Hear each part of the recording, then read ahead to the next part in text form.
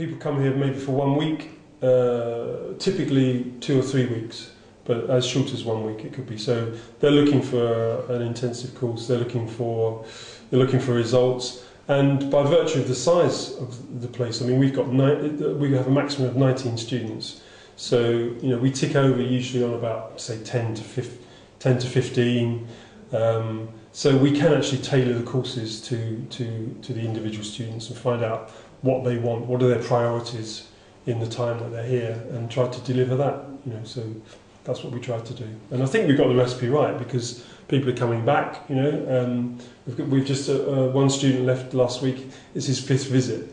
Bless him. So he's been about 5 times. Only plants like that. And these tend to be people in sales, are they, or all parts? From all departments, yeah, from all departments. Sales, of course, we specialise in law. We offer law as one. I'm not actually involved in that myself, but so that's one aspect. And sometimes people will come for a 50-50 course where they do two sessions, 1-to-1, legal language, specialist language, and then they'll go into the group for the other 2 lessons. So they do half and half, and I think that's working well. Well, I think by virtue of the size, as I say, it's quite let's say fairly cosy, really, as schools go. It's a separate building from the main school, so it has a kind of unique feel to it, I think. And I do feel that the students get to know us as people as well as teachers. They're free to stay here after the classes. They have a card to get in. They can come here in the evening. Quite often they do. They come together in the evening, maybe watch a film together in the classroom. They can come at weekends if they want. But otherwise, there's a social program, and because, as I say, there are so few, they get together in this room, in the coffee room. They get together. They plan their evening. They'll go to Cambridge. They'll go to a pub. They'll go to a restaurant. They'll go to a show. Typically, how many have you got in the class? Maximum 6, but right. But typically I would guess about 4, right. 3 to 4.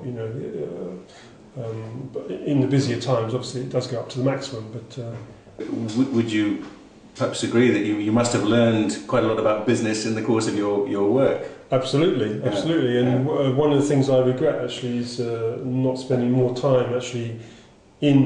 Sometimes I feel perhaps I should take a sabbatical and go and work for a company for a year and actually come back with the real McCoy. Right. I mean, but you do learn a lot from the students, obviously. I mean, I've been in the classroom most of the time, but I have learned a lot about business, and it's fascinating. It's great to hear some of the people, the stories they've got to tell. People who are CEOs of businesses, they've got so much experience to share in the classroom. And it's inspiring. It's great. What nationality mix do you get here? We mostly Europeans, but sometimes we've had Thai students, Japanese, occasionally South Americans, Libyan. So it's quite a mix. Icelandic, actually, recently. 3 Icelandics in the last 6 months, which is unusual, but nice to see, because they have such a unique country and such a unique culture. It's nice to share that. Dave, I believe you've got some quotes there from students who've been here. This is actually from our website, but just 1 or 2. Yosuke from Japan. My experience was absolutely priceless. There's nothing to be improved. I had truly great days. And a nice one from Pavel.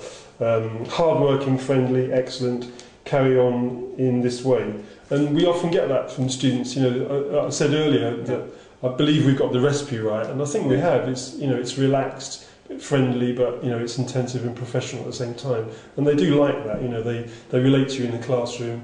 The professional English, and you have a chat at coffee time, and maybe even go out for a few drinks, and there's that sort of mix, that balance, which they really like, I think. Excellent.